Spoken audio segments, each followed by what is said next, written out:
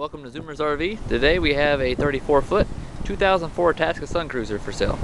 Outside the unit has good paint and stripes, good tires all the way around, a driver's door, a Chevy 8.1 Vortec workhorse chassis, two nice slide outs, full basement storage.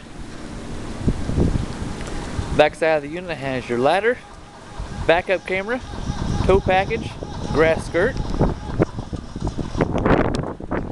Passenger side has your bedroom slide out. The central heating and cooling system right underneath the slide out. More storage. Nice big porch awning. Max air roof vents.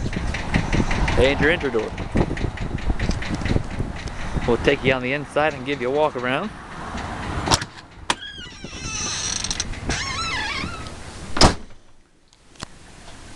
Up front, you have your dash air, your tilt and wheel and cruise control, your leveling jack controller, your slide out control, a collared backup monitor, dash AC, AM/FM radio, and a CD player, as well as a CB radio.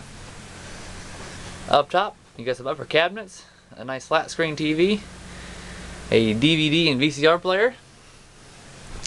Both your captain chairs are in very good shape. No rips or tears in either one.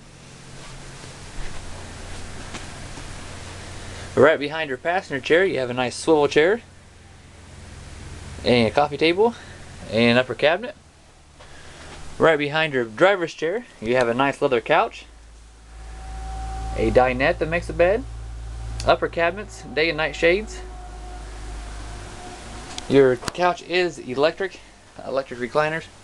As you can see, your switches there.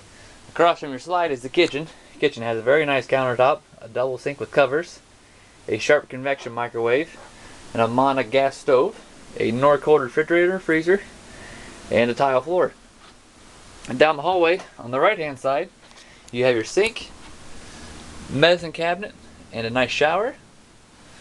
And on the left hand side of the hallway is the room that has a stool. The back of the camper is your bedroom. The bedroom has a nice big slide out, a queen size walk around bed, nightstands and reading lights, a good sized closet with mirrored doors, a nice big dresser, a vanity, and a TV. Camper's in all around good shape inside and out. Now the flaws with it, I would say just normal wear on an 04. The carpet still looks in good shape. You can see the print right there where the slide comes in. It's not dirty or anything, just laid down. All the furniture seems to be in good shape.